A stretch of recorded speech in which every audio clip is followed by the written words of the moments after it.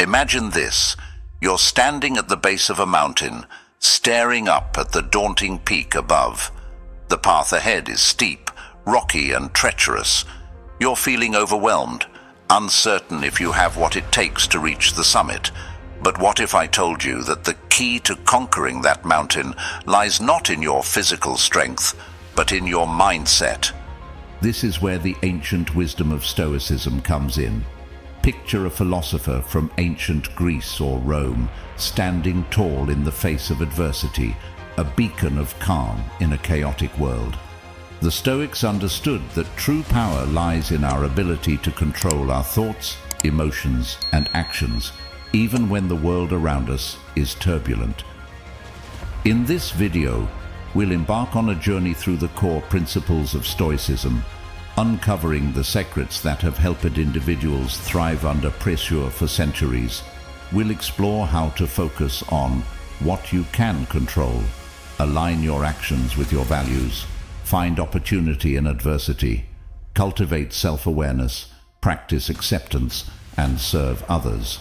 Now, let's begin our journey into the heart of Stoicism and discover the keys to doing your best, even in the face of life's toughest challenges. 1. Focus on what you can control. Picture this. You're stuck in traffic, late for an important meeting. The cars ahead of you aren't moving, and you can feel your stress levels rising. Your mind starts racing, thinking about all the ways this could negatively impact your day. Sound familiar? Now, imagine a different scenario. You're in that same traffic jam, but instead of getting worked up, you take a deep breath and remind yourself, I can't control the traffic, but I can control my response to it. This simple shift in perspective is the essence of the Stoic principle of focusing on what you can control. The Stoics understood that life is full of variables beyond our control, the actions of others, natural disasters, even the thoughts that pop into our heads. They called these things externals, but they also recognized that we have complete control over our own choices, judgments, and responses, what they called internals. Marcus Aurelius, the Roman emperor and philosopher, summed it up perfectly in his personal journal, Meditations. You have power over your mind, not outside events. Realize this, and you will find strength. So how can we apply this wisdom to our modern lives? Let's break it down with a relatable example. Imagine you're working on a project with a tight deadline. Your boss is piling on the pressure, and your co-worker keeps missing milestones. It's easy to get caught up in frustration and blame, but a Stoic approach would encourage you to focus on what's within your control. You can't control your boss's expectations or your co-worker's actions, but you can control your own effort, your communication, and your attitude. By putting your energy into these areas, you'll be more productive and less stressed. This principle applies to every area of life. Stuck in a difficult relationship? Focus on being the best partner you can be. Struggling with a health issue? Focus on making healthy choices and following your treatment plan. Worried about the state of the world? Focus on making a positive impact in your community. But focusing on what you can control isn't always easy. It takes practice and self-awareness. One helpful tool is the Stoic exercise of premeditatio malorum, or premeditation of evils. This involves mentally rehearsing potential challenges and visualizing yourself responding with clarity and resilience. For example, before a big presentation, you might imagine technical difficulties or tough questions from the audience. By envisioning these scenarios in advance and planning your response, you'll be better prepared to handle them if they arise. Another key strategy is reframing obstacles as opportunities. When faced with a challenge, ask yourself, what can I learn from this? How can I grow? By shifting your perspective, you can transform setbacks into stepping stones. Remember, focusing on what you can control is a continuous practice. There will be times when you slip into old patterns of worry or blame, but by catching yourself and gently redirecting your focus, you can cultivate a sense of empowerment and resilience. As Epictetus, one of the most famous Stoic teachers, put it, "It's not what happens to you, but how you react to it that matters. By mastering your reactions, you become the captain of your own ship, navigating life's storms with grace and determination." So the next time you find yourself getting caught up in external chaos, take a step back and ask yourself, what can I control in this situation? Focus your energy there and watch how your world starts to shift. But this is just the beginning. In the next section, we'll explore how aligning your actions with your values can take your personal power to the next level. Get ready to dive deeper into the heart of Stoicism and unlock your full potential. Section 2. Take action in alignment with your values. Have you ever found yourself at a crossroads, torn between what feels easy and what feels right? Maybe it's a choice between speaking up against injustice or staying silent to avoid conflict. Or perhaps it's a decision between taking a lucrative job offer or pursuing a passion project with less certain outcomes. In moments like these, the Stoics would encourage us to let our values be our guide. They believed that living in accordance with virtue was the key to a fulfilling life. But what does that mean in practice? Imagine a modern-day Stoic. Let's call her Sophie. Sophie is a young entrepreneur faced with a difficult decision. She's been offered a partnership in a successful company, but she knows their business practices don't align with her environmental values. Sophie remembers the words of Seneca, who said, "If one does not know to which port one is sailing, no wind is favorable." She realizes that without a clear sense of her values, she'll be blown off course by the winds of opportunity and opinion. So Sophie takes some time to reflect on what truly matters to her. She journaled about her core beliefs and the kind of impact she wants to have on the world. She realizes that her commitment to sustainability is non-negotiable. With this clarity, Sophie's decision becomes easier. She turns down the partnership and instead starts her own company focused on eco-friendly products. It's a risk, but it's one that aligns with her deepest values. This is what it means to take action in alignment with your values. It's about having the courage to live your principles, even when it's hard. It's about being willing to say no to what doesn't serve your higher purpose, so you can say yes to what does. Of course, living according to your values isn't always a clear-cut choice between right and wrong. Often, it involves navigating complex situations and balancing competing priorities. That's where Stoic practices like journaling and self-reflection come in. By regularly examining our thoughts and actions, we can get clearer on what we stand for and how well we're living up to it. Marcus Aurelius, in his Meditations, models this kind of honest self-assessment. He writes, "When you wake up in the morning, tell yourself, the people I deal with today will be meddling, ungrateful, arrogant, dishonest, jealous, and surly. They are like this because they can't tell good from evil." By acknowledging the challenges he's likely to face, Marcus Aurelius is preparing himself to respond with patience, kindness, and integrity, even when others don't. He's reminding himself to act in alignment with his values, no matter what the day brings. Epictetus takes this idea a step further, arguing that our actions are the truest expression of our philosophy. He says, "Don't just say you have read books. Show that through them you have learned to think better, to be a more discriminating and reflective person." In other words, it's not enough to just know what our values are. We have to embody them through our choices and behaviors. We have to walk the talk. And here's the thing. When we consistently act in alignment with our values, we create a kind of inner harmony that is deeply fulfilling. We may face external challenges and setbacks, but we have the satisfaction of knowing we're being true to ourselves. So take a moment now to consider, what are the core values that guide your life? How can you start bringing your actions into greater alignment with those values starting today? Remember, living with integrity isn't about being perfect. It's about being committed to the ongoing practice of self-reflection and self-improvement. It's about having the courage to stand for something, even when it's hard.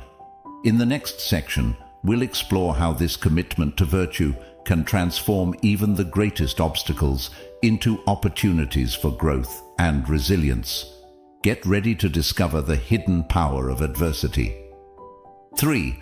Find opportunity in adversity. Picture the scene. It's 1914, and Ernest Shackleton's ship, the Endurance, is trapped in pack ice in the Antarctic. The crew's goal of crossing the continent on foot has been thwarted. They're stranded in one of the harshest environments on Earth, facing the prospect of starvation, frostbite, and almost certain death. What would you do in a situation like this? Most of us would probably give in to despair. But Shackleton and his crew did something remarkable. They found opportunity in their adversity. Over the next 2 years, the men worked together to survive. They hunted seals and penguins for food. They salvaged timber from the destroyed ship to build shelters and boats. And when the ice finally broke up, Shackleton led a daring 800-mile journey in a small lifeboat to find help. Against all odds, every single crew member survived, and they returned home not broken by their hardships, but transformed by them, with stories of courage, resilience, and the unbreakable power of the human spirit. This is the essence of the Stoic principle of finding opportunity in adversity. The Stoics recognized that challenges and setbacks are inevitable parts of life. But they also believed that these difficulties carry with them the seeds of growth and wisdom. Seneca put it this way: difficulties strengthen the mind, as labor does the body. Just as physical exercise tears down our muscles so they can rebuild stronger, the Stoics saw adversity as a kind of mental exercise, a way to develop our character and inner strength. Epictetus took this idea even further, declaring, "What really frightens and dismays us is not external events themselves, but the way in which we think about them. It is not things that disturb us, but our interpretation of their significance." In other words, it's not what happens to us that matters most, but how we choose to respond to it. We can't always control our circumstances, but we can always control our mindset. This is a profoundly empowering idea. It means that even in the darkest of times, we have the power to find meaning, purpose, and growth. We can use our challenges as catalysts for transformation. Think about a difficult experience you've faced in your own life. Maybe it was a job loss, a health crisis, or the end of a relationship. In the moment, it probably felt devastating. But looking back, can you see ways in which that experience made you stronger, wiser, or more compassionate? This isn't to minimize the pain of hardship. The Stoics weren't advocating for a relentless positivity that denies the reality of suffering. Rather, they were encouraging a shift in perspective, a willingness to look for the opportunity in the obstacle. Marcus Aurelius embodied this approach in his leadership of Rome.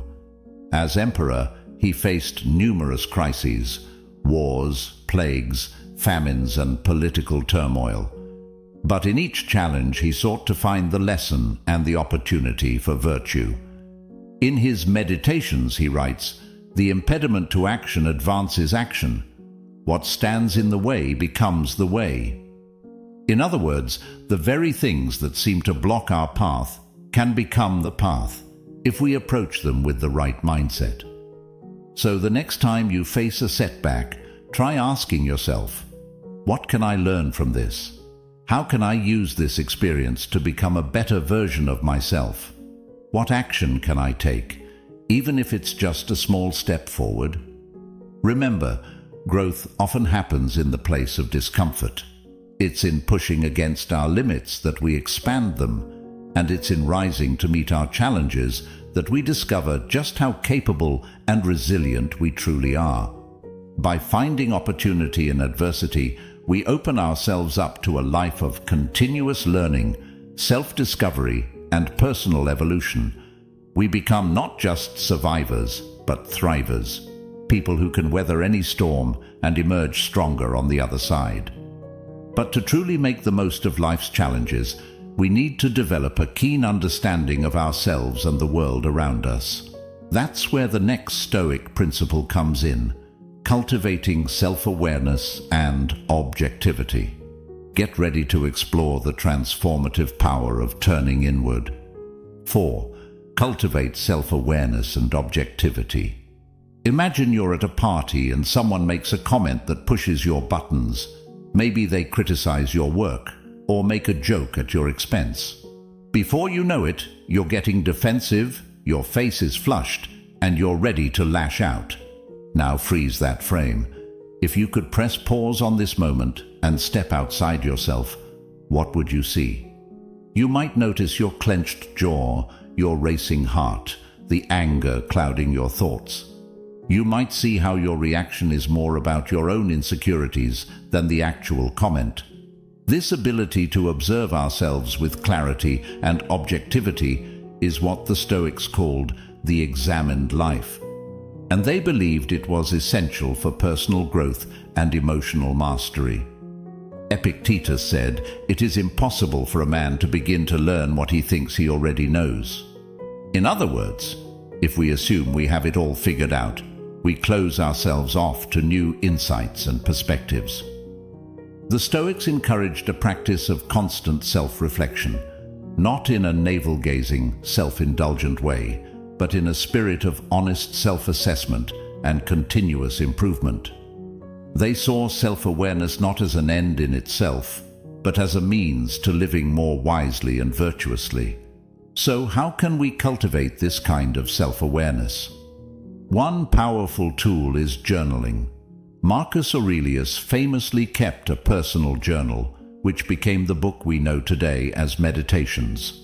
In it, he reflects on his own thoughts, actions, and emotions, with a level of candor and insight that's still striking nearly 2,000 years later.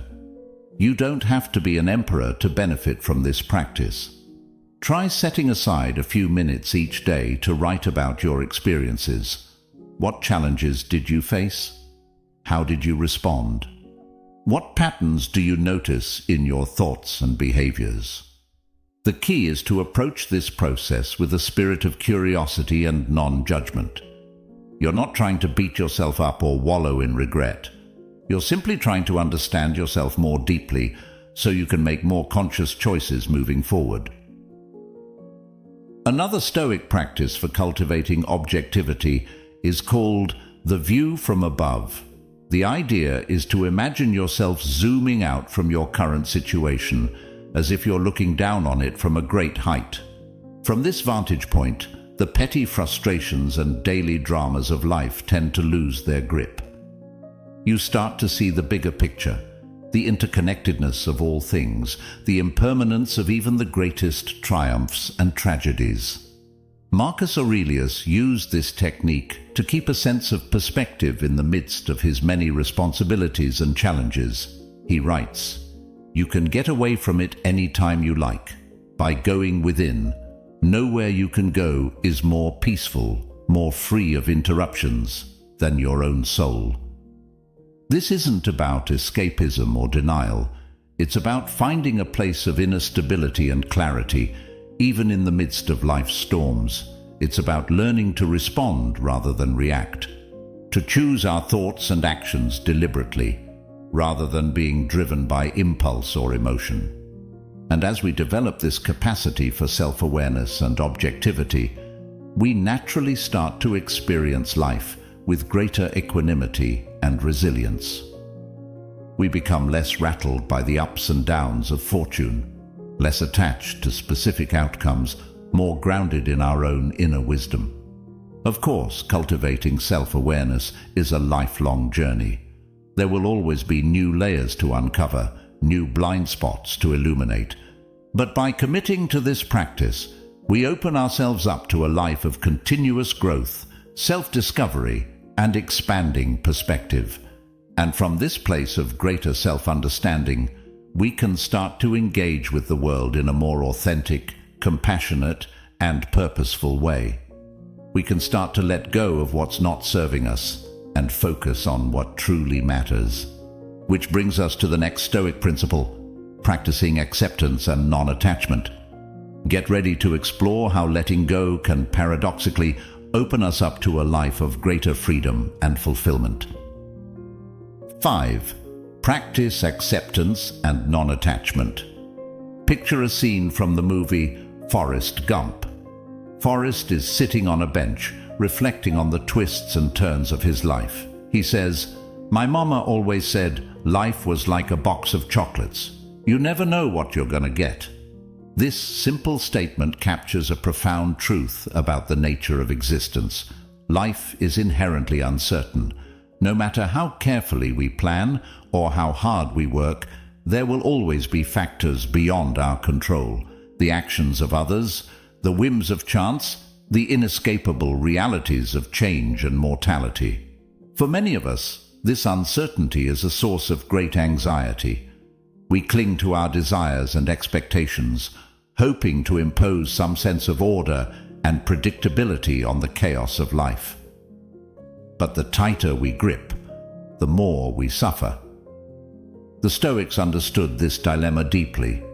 They recognized that much of our unhappiness comes not from external events themselves, but from our resistance to them. We struggle against what is, wishing things were different. Epictetus put it this way: "Don't seek for everything to happen as you wish it would, but rather wish that everything happens as it actually will, then your life will flow well." This isn't a call for passive resignation. The Stoics believed in taking action, in working to make the world a better place, but they also recognized the wisdom of accepting what is beyond our control. This is where the practice of non-attachment comes in. Non-attachment doesn't mean not caring. It means caring deeply, but holding our desires and outcomes loosely. It means engaging fully with life, while also recognizing the impermanence of all things. Think about a time when you wanted something desperately, a job, a relationship, a particular outcome. The more attached you were to that desire, the more you likely suffered. The fear of not getting what you wanted, or the pain of losing what you had, probably consumed a great deal of your mental and emotional energy. Now imagine approaching that same situation with a spirit of non-attachment. You still care, you still put in your best effort, but you also recognize that the outcome is ultimately beyond your control. You find a way to be at peace with whatever happens. This is the essence of the Stoic principle of amor fati, the love of fate. It's not about blindly accepting everything that happens to us. It's about finding a way to say yes to life in all its complexity and uncertainty. Marcus Aurelius expressed this beautifully in his Meditations. Accept the things to which fate binds you, and love the people with whom fate brings you together, but do so with all your heart. Practicing non-attachment doesn't make us immune to pain or disappointment, but it does give us a kind of inner freedom. When we're not constantly fighting against reality, we open ourselves up to a deeper sense of peace and equanimity. And paradoxically, when we let go of our attachment to specific outcomes, we often find that we're more effective in achieving our goals. We're able to respond to challenges with greater flexibility and resilience. We're less likely to get derailed by setbacks or discouraged by failures. So how can we start cultivating non-attachment in our own lives? One powerful practice is gratitude. When we take time to appreciate what we have rather than fixating on what we lack, we naturally start to loosen our grip on our desires. We can also practice reframing our perceptions of events. When something doesn't go our way, instead of getting caught up in disappointment or self-pity, we can look for the opportunity or lesson. We can ask ourselves, what can I learn from this? How can I grow? Ultimately, practicing non-attachment is about learning to dance with the unpredictability of life. It's about finding a way to be at peace with change, to let go of control, to trust in the unfolding of our unique journey. And as we cultivate this spirit of acceptance and flexibility, we naturally start to find more opportunities to connect with others, to offer our gifts in service of something greater than ourselves. That brings us to the final Stoic principle we'll be exploring today: serving and connecting with others. Get ready to discover how contributing to the greater good can give our lives a profound sense of meaning and fulfillment. 6. Serve and connect with others. There's a famous saying that goes, if you want to go fast, go alone. If you want to go far, go together. The Stoics understood this wisdom deeply. They recognized that we are all part of a larger whole, a global community of fellow humans, inextricably connected in our shared journey through life. Marcus Aurelius expressed this beautifully in his Meditations. What injures the hive injures the bee. In other words, what harms the community harms the individual, and conversely, what benefits the community benefits us all.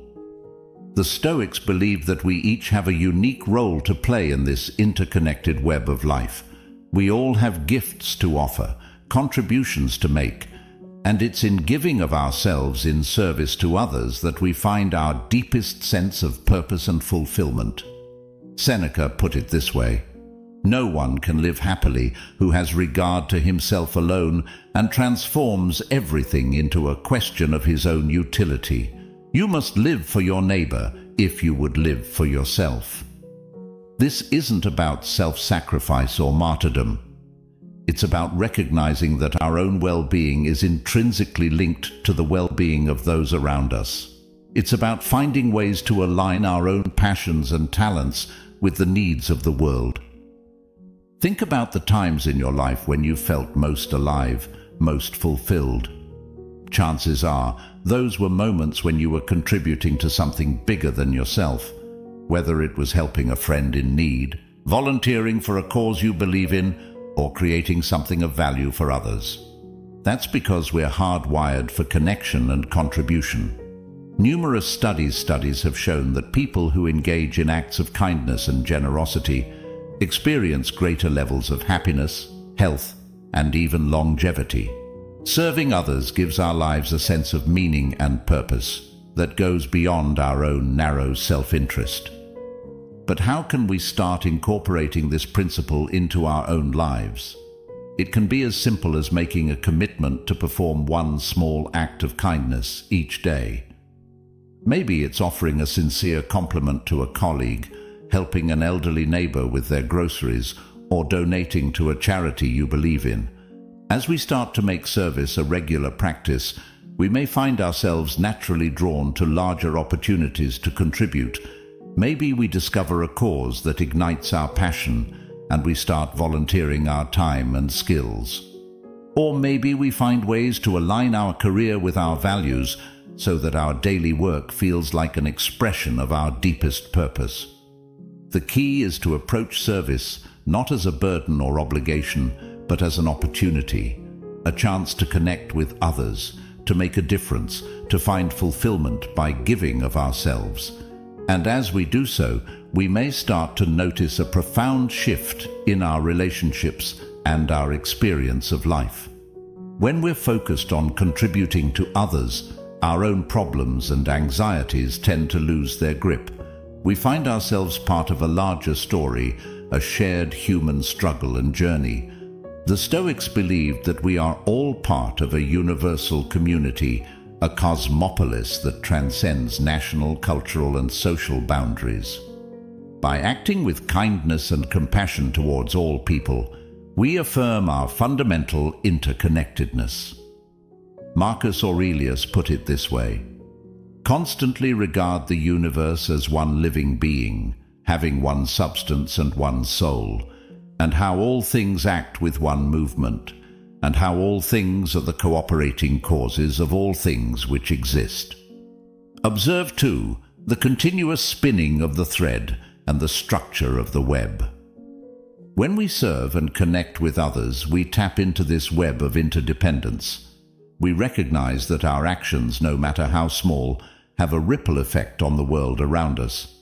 And we find a sense of belonging and purpose that comes from being part of something greater than ourselves. So as we come to the end of our exploration of Stoic principles, I invite you to reflect on how you can start incorporating service and connection into your own life. How can you use your unique gifts and passions to make a difference in the world, to contribute to the greater good? Remember, this isn't about grand gestures or heroic sacrifices. It's about finding small daily ways to show up for others, to offer your presence and your heart. It's about recognizing that we are all in this together, and that our own fulfillment is deeply entwined with the well-being of all. As Epictetus said, what should we do then? Make the best use of what is in our power and treat the rest in accordance with its nature. Let us take this wisdom to heart and strive to live each day with purpose, compassion, and a commitment to serving the greater good. And as we do so, we may just find that the key to our own happiness and fulfillment lies not in what we acquire or achieve for ourselves, but in what we give and contribute to others. That in losing ourselves in service, we find our truest and most authentic selves. So go forth with an open heart and a generous spirit. Embrace the opportunities to connect and contribute that life brings your way. And trust that in serving others, you are also serving the highest and best in yourself.